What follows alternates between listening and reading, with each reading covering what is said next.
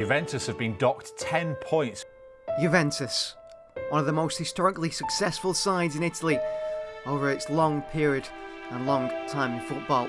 Once champions, many a times the Scudetto winners, but not anymore. Juventus even got to a Champions League final, but that, even though they failed, that didn't matter. That showed that they were still dominant in Europe. Massimo Allegri returned and things just didn't go well. Juventus in poor form, in poor times, being banned, deducted points, financial issues. It's time for a change. In this career mode, we attempt to get Juventus just back into Europe, back near their best.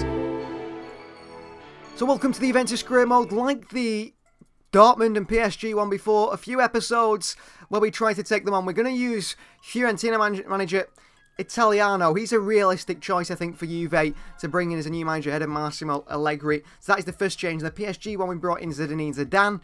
In the Dortmund one, we stuck with Edin Terzic. But with this one, we are changing manager. Italiano comes in. Juventus is the team. The budget won't be so big. We will be under financial constraints like Juventus are in real life. I think he's a good signing for Juve. He's been pretty good. Got Fiorentina to a Conference League final, playing some pretty nice football in Serie A as well last season. The first thing we did was actually bring in Manuel Locatelli on a full-time deal, 45.2 million euros. That is a good signing, a permanent deal completed to bring him in. A rating, I think we had to make his deal permanent. He is going to be a key mainstay in the central midfield role, in that whole midfield role, our little metronome in there. And he's going to play a big, big part. Now, we have a massive, massive squad. Lots of players that are currently out on loan that we've brought back. And we look to sell, move on, bring in money, lots of money, in order to make a few changes. And Massimo Allegri is playing this 3-5-2. We're not going to be playing the 3-5-2. That's not the way Italiano played with Fiorentina. We're going to try and replicate the way he played with Fiorentina. So first thing we want to do is go from a 3-1-4-2, which they currently are playing, and we want to go into a 4-3-3. A flat 4-3-3 with three central midfielders, and just move Locatelli a little bit back if he was in that holding role, and bring the midfield very tight together. It's all about the wing backs overlapping, the forwards being aggressive, and the midfield just working it around that midfield. Of course, also the holding midfielder picking it up. Tactically we change as well, a bit more maybe aggressive defensively than Massimo Allegri's side, a bit less, you know, honed in on that defensive side of the game, which Allegri has been. I mean, I couldn't even tell you what style Allegri's playing at the moment. He was once a really highly rated manager. I think this return to Juve has been really, really poor for him, and it is his time to go. Kulusevski, we couldn't get him to go to Spurs in a permanent deal. Chelsea came and said, how about 65 million euros to take him back to the Premier League with Chelsea? Well, you know, Todd Boyle loves spending money recklessly. 65 million euros. Dejan Kulusevski moves away from the club, and there was a few moves away from the club as well, as we got a big, big list of signings, players I'd like to bring in. But first we have to get the moves out. You know, move players on. So Sule joined Mallorca on a 2-year loan. We moved out Ranocchia to a 12-month loan to Wolves in the Premier League. We saw Felix Carrier leave the club, 2-year loan to Montpellier. Outgoing was Marco Piacca, just under 3 million euros. He moved to Turkey with Galatasaray. We saw Desilio join Leipzig, a strange one. I was surprised by that offer, 8 million euros for him to go there. Dragosin goes to Schalke on a 2-year loan in Germany. Kyle George, who's probably not good enough right now, 12-month loan to FC Porto in Portugal. Good move for him. Daniele Rugani, just under 7 million euros. He moves to West Ham United. De Winter, he goes to Sheffield United, another Premier League move for another one of our players, a young player there, one for the future, certainly to Juve's side. Mali Ake, 2.4 million euros, he moves to Championship side Watford, and Stefano Gori, just under €1 million, goes to Luton Town in the Premier League. So as for bringing players in, Roberto Pereira really did look at, to me, a player that I wanted to go for, but Lotomba was the choice because we do need a fullback. We've got Danilo at that right back role, selling De Siglo, we have no other right back in the team, and Alexandro is a player I'm looking to move on. He is just not the player that he once was many years ago. The Brazilian, 11.6 million they want plus Sandro. We're going to try and say about, what about 9 for Lotomba? I don't think this will get an A rating deal. 7.5 didn't work. I think we can get him for 9. 9 plus Alexandro is worth quite a bit. You know, 11 million euros, Alexandro. I'm surprised at that. Lotomba agreed. There was no problem with personal terms as expected. And there we go. So Lotomba joins Juve from OGC Nice. I think he's a really athletic fullback. Can complement Danilo on that right-hand side. Only a C rating. I didn't think it'd be an A. You have to get players really cheap when you get the player swaps in there to get an A rating. 78 rated for the Frenchman. Can play left-back as well. He's definitely a good player and a younger player in this squad. Now, Aymeric Laporte on the fringe at Manchester City, of course, at the time. And we're thinking, you know, Juve should have gone for Laporte in this summer. And a 1-year loan, that is what something Juve would do. A 2-year loan, they wouldn't accept Manchester City. So a 1-year loan will do me. With an option to buy, that's the way the Italian clubs do transfers. City do want a bit of money here, actually. 56 million, we wanted 40. I think they'd meet in the middle at 50 million euros. I mean, that's like 45 million for Aymeric Laporte on a permanent deal if we can get that. 52 million. I think they'll go to 50, Manchester City. I do believe they'll go to 50 million euros because I think we could afford that as well. A bit of a sell-on percentage of 20%. 20% a bit high, isn't it, actually? Very high. Let's get it down to 50 million euros. I think they'll accept that, Manchester City. They will do. They want to move on Laporte. So Laporte could be agreed if he agrees the loan move. But Nicolas Pepe is the next one. He was ridiculously good at Lille in the French league. Yes, he's not the best of seasons at Nice, and he's been a bit of a flop at Arsenal. 72 million he cost them. But we're going to try again the same sort of idea, along with an option to buy. They want 22.1 million euros. We think we can get him for cheaper than that. I think 20 million euros, that is a really good deal for us. Will Mikel Arteta agree with that? He is agreeing with that one. So Laporte agrees the loan move as well.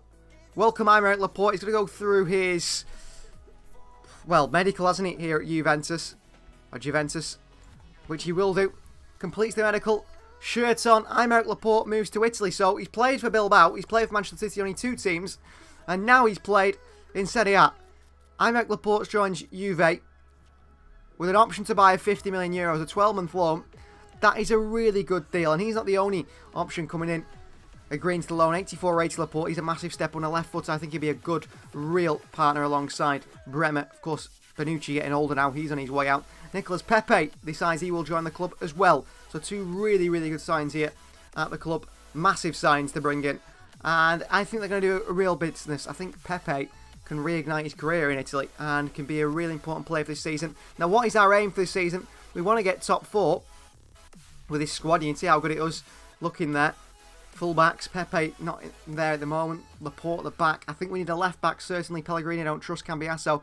Our aim this season is to get Champions League football. That is all we want to do. Just achieve Juve getting back into the top 4. If we win the Scudetto, I think that would be a big achievement. Although we do have a really high rated side and we are putting really good moves in there. So the player I'm going to go through at left back, I was talking about we need a left back, got Cambiasso, is this man, Fabiano Parisi, 21 years of age, 77 rated. He looks like the next big thing out of Italy, especially in the fullback position. I think Juve can't afford to miss out on this sort of player. What about Fran Botta? Plus 3 million euros. They just want a 23. They don't want him. That's fine. We'll give you just the 23. Don't give us the money as well as the player. So Fabio Parisi joins Juventus for 23 million euros. That's a big signing for us. That is a really, really big signing for us. He'll come in and play a crucial role in the side. First choice left back.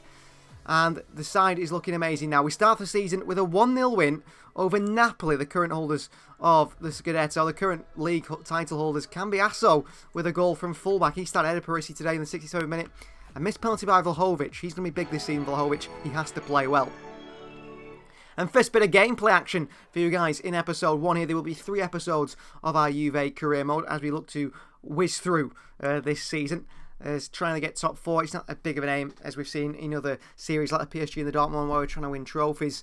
And we've got no Champions League, no Conference League, no nothing here with Juve as well because of course they have sat out of the Conference League this season. That is what they accepted. We start off with our first bit of gameplay. Match day 2 of the season against AC Milan. Not a bad test, is it? To start it and see how good we can be. Here is Paul Pogba. Could be crucial this season. Adrien Rabiot. Frenchmen combined. Chiesa overlapping his Parisi, the new sign, pulls it back to Paul Pogba on the left foot. Well, I said he could be crucial this season, Paul Pogba, and I think he will be. Injury-free Paul Pogba, on-form Paul Pogba is, without a doubt, technically, and more than just technically really, the performances he can put in, one of the best midfielders in the world. Maybe not anymore. On his day, he's fantastic. What a finish this is by Paul Pogba. Sets himself, Parisi pulls it back. And he catches it on his weaker left foot, bends it through the legs of Tomori. Mike Maignan, no chance. And Juve take the lead against Milan here. That's a really good start for Juventus and Italiano's side, who've already beaten Napoli. Milan come forward, little flick by Rafael Leao. Giving away Parisi. Oh, lovely turn by Parisi. Olivier Giroud to the back of him here. It's a late one by the captain, Olivier Giroud, and it's a red card for Giroud. Frenchman through the back of young Parisi on his debut. It's a nasty one. It's a red card for Olivier Giroud. And I think rightfully so. I don't think the AC Milan players can particularly complain about this one. Absolutely crunching from behind. It's a horrible challenge and Giroud's gone. Shot there wide by us, and that is full time. So we beat Napoli 1-0 to start the season, and we beat Milan as well. I have to say, defensively, we're looking really solid. Laporte, Danilo, Bremer and Parisi back line with Szczesny and goal Locatelli in front. That back six is fantastic. Good start to the season. We followed up that win with a 1-1 draw against Frosinone away from home. It seems the away form not anywhere near the same as the home form. Then back at home, Juventus 2-0 win over Hellas Verona. Goals from Latomba there on his debut. Bergamo Calcio, which is Atalanta, a 0-0 draw away from home, so clear pattern here. Win at home, draw away. Then a 1-0 win at home again. Dusan Vlahovic, the goal scorer, the difference, and a great defensive performance, another clean sheet. You see their clean sheet leader is Wojciech Szczesny, 5 in 7 games. That is going to be a key point of our season, I believe, how good our defence is. And then a 3-0 win away from home, finally get our away form going against Italiano's former side, Fiorentina. You can see there, we currently sit in a good position in the league table, in 4th position. We want Champions League football next season. Of course, we won't be playing it, but we want to finish in the top 4. That is an aim we could easily get, and we'll keep doing well. A 3-1 win at home, Dusan Vlahovic and a double from Chiesa on the score sheet. However, we do concede a goal there against Genoa. And the same away from home. 5 goals, though, on the score sheet. Timothy Weah, Moise Kean, Paul Pogba, Nicola Pepe with a double. First goals for him on his loan from Arsenal. He's going to be key this season, I can feel it. And we're still in 4th position. Roma, Lazio and Inter Milan, the sides above us. A bit of a way off Inter, who are all the way at the top of the table. But it could be a really good title race between quite a few sides this season. I believe Napoli, Roma, Lazio, Inter, all in the title race. They're all very strong. So AS Roma, chance to test ourselves against 3rd place side in Serie A. Above us in the league and started really well. Jose Mourinho's side made some really good signs over the summer. Evan and Dicker on a free transfer for Eintracht Frankfurt. They also brought in Houssem Aouar on a free transfer from Lyon. Aouar, who's highly rated. Unfortunately, his career has taken a bit of a dip. Here's Laporte looking to work it out wide. It's a bad pass by Laporte given away to Tammy Abraham. And he's giving it into Roma in a good position. Abraham's quick, he's strong, and he's bursting away from Aymeric Laporte. The low knee. Laporte can't stop him. Abraham, little backheel into Belotti here. And Roma take the lead, and it's a poor one from Laporte. Couldn't make up for his mistake. And Andrea Belotti scores to open the scoring from AS Roma. It's a good finish as well, by the way, by Belotti. Good work from Tammy Abraham. Good pressing from Roma, the 2 up top there. Belotti, Abraham with Paulo Dybala in behind. Get there. Little back heel here. Bremer doesn't know what to do, and Szczesny simply beat him. Well, we've done pretty well so far against the bigger sides in the league, but AS Roma, Mourinho's side, might just be a step too far.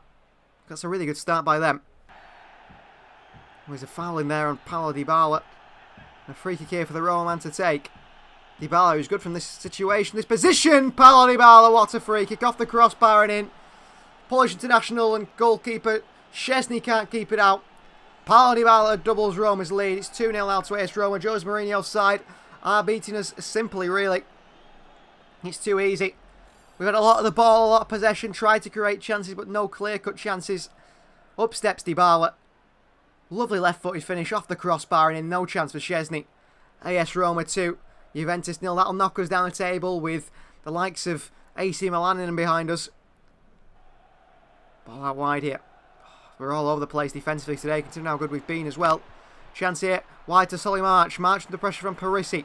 March stumbles. March keeps going here. Referee says penalty. That is a terrible decision from the Italian official here. Yes, Parisi puts a leg out. Yes, he's physical on March, but it's not enough to push him over. He's on his feet. Referee gives a penalty anyway, and Paulo Dybala can get his second of the game. Dybala steps up. Can't be saved by the fantastic Szczesny, who's had a really good start to the season. The goalkeeper who's had plenty of clean sheets, but no clean sheet here today. Dybala steps up, and Paulo Dybala scores. Good finish by the Argentinian. Ex-Juve man against his former side. Let him go on a free. What a mistake that could have been. They come forward again here. Captain Pellegrini into Tammy Abraham. Laporte's all over the place. Throws the leg out. El Shaarawy, Tammy Abraham. Back to Spinazzola. And Spinazzola makes it 4-0. Battered here at home to Roma. And maybe, I mean, we've beat Napoli so far this season. We've beat, what, Inter nearly? No, we haven't beat Inter quite yet. Lazio. It looks like Roma, Jose Mourinho's Roma side, are the side to beat this year in the Scudetto. Considering we're losing 4-0 to them, I've not really got confidence we're going to be the side to beat them to the Scudetto title. We want to win the league title, possibly. Yes, our aim is to get top 4 and get back into the Champions League and just do that for Juve. Just do one season where we improve them. But at the moment, we feel like we've taken a step back, especially in this final game here against Roma. Spinazzola, a nice-headed finish, diving for it. That is full time. Juve 0, Roma 4. So we've stabilised the side defensively. We're in a Champions League place, but AS Roma tear us apart at the end of today's episode, which is a worry. Jose Mourinho's side look like the favourites for the title this season. We'll see you guys next time.